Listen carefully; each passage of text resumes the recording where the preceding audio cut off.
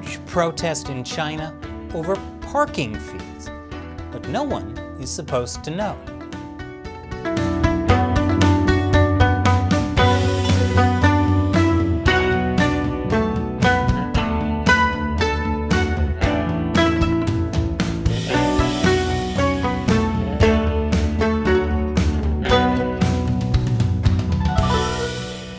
Welcome to China Uncensored. I'm Chris Chappell.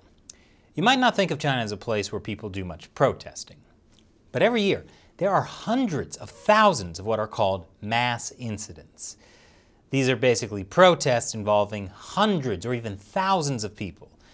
We just don't hear a lot about them. They get scrubbed pretty quickly from the Chinese internet. Here's one example.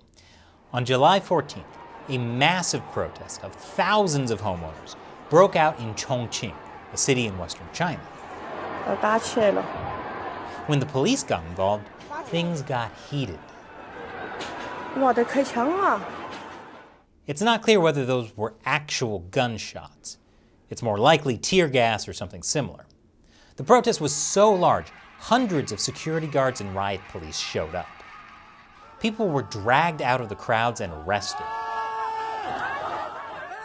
Some protesters were injured after being pushed to the ground by security. Here, police officers are forming a human chain against protesters as these buses take away people they've arrested. So what caused this mass incident? The protesters are residents of an apartment complex in Chongqing. They were protesting the property developer, Evergrande Group. It's China's second largest property developer by sales. And this protest was about parking fees. Yes, a lot of people feel very strongly about parking fees. You see, the apartment owners used to be able to park for free. Then Evergrande started charging very high parking fees. If you didn't want to pay a parking fee, you could buy a parking spot, but instead of selling parking spots to residents directly, Evergrande sold them to another property development company. That company then doubled the price before selling the spaces to the homeowners. So residents felt like they were being price gouged by the property developers. At first, videos of the protests spread across Chinese social media, until the incident was blocked by local authorities, and the videos on social media, Weibo and Douyin, were deleted. This isn't an isolated problem. Property developers in China are pretty cozy with local authorities, who make lots of money through taxes and kickbacks from real estate transactions.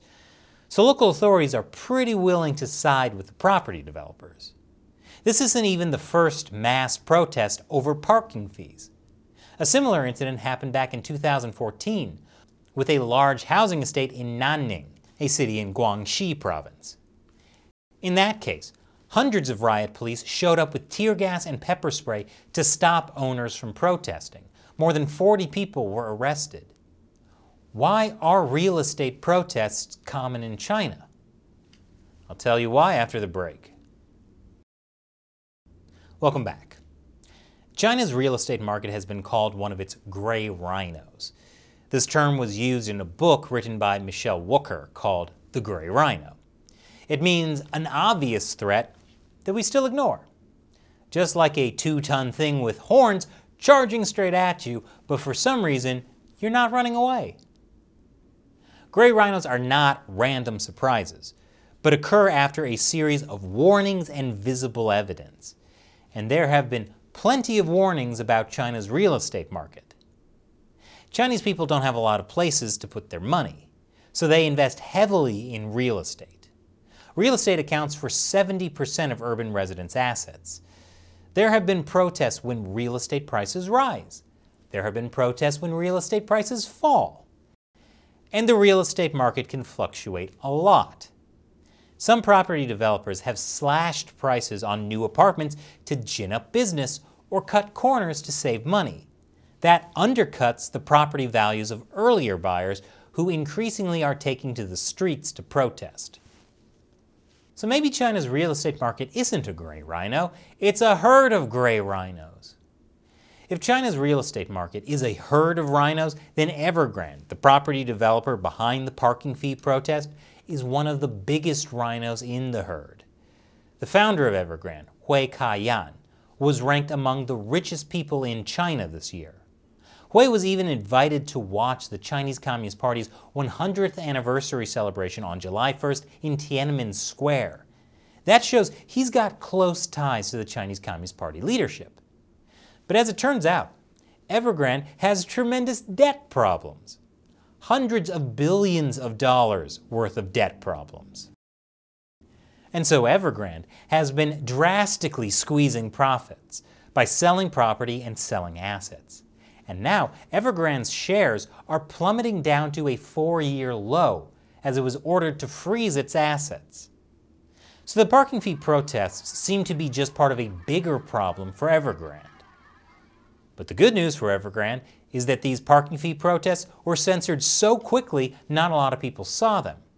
But there were little cracks of cryptic discussion that bled through Chinese social media platform Weibo. It's an instructive look at how people try to get around censored topics in China. One user started the discussion with a post about gunshots heard at Evergrande Chongqing Shuangfu. Here are some of the replies to this post. Did you see lots of people on the street? There's a lot. Discussions aren't allowed, it'll be quickly deleted. There's absolutely no news reports about this. How do you expect journalists to be able to report this? Evergrande's background is shady. No matter how big the issue, media outlets don't report anything about them. Free parking spaces were sold, causing uproar. Yes, there's videos outside the firewall. Lots of people. So some netizens were jumping China's Great Firewall with VPNs to get around the censorship. Other netizens talk in code, like this Weibo user who used another news story to cryptically point people toward the censored protest story. #Evergrande group ordered to freeze assets. Seeing this headline news makes me think of something.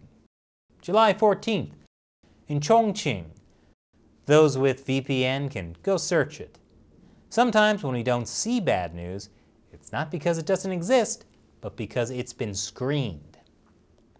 And while there are still some of these coded discussions about the protests, videos about the protests no longer exist on the Chinese internet at all. And news articles have been censored too. Links that went to articles about the protests now just lead to this error message saying the article has snuck away. Whoops, information can be such a rascal. It just sneaks away all the time. I guess that's one way to solve a gray rhino. Keep ignoring it. And now it's time for me to answer a question from a member of the China Uncensored 50 Cent Army, a fan who supports the show on the crowdfunding website Patreon.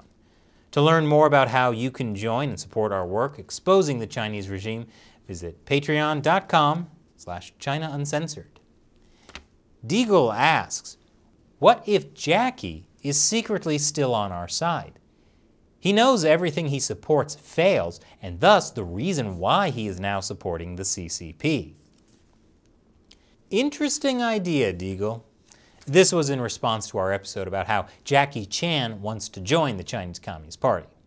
We talked about how in the past, Chan has supported a bunch of companies that failed. So since everything he supports fails, could Jackie Chan's support be the key to bringing down the Chinese Communist Party? Wait a minute. What if Jackie Chan has been in the CIA all along? Just like in his hit movie, The Spy Next Door. And he's been buttering up the CCP for years so he can take them down from the inside. Hi. Nah, that's too crazy. It's almost as crazy as the idea the CIA is funding YouTube channels to bring down the CCP. Thanks for your question and your support, Deagle. And a big thank you to everyone who supports China Uncensored on Patreon, because the CIA does not. So we could not do this show without you. If you're interested in joining, head over to patreon.com/China Uncensored. You'll get a bunch of cool perks, including the chance to have me answer your question on the show. Once again, I'm Chris Chappell. See you next time.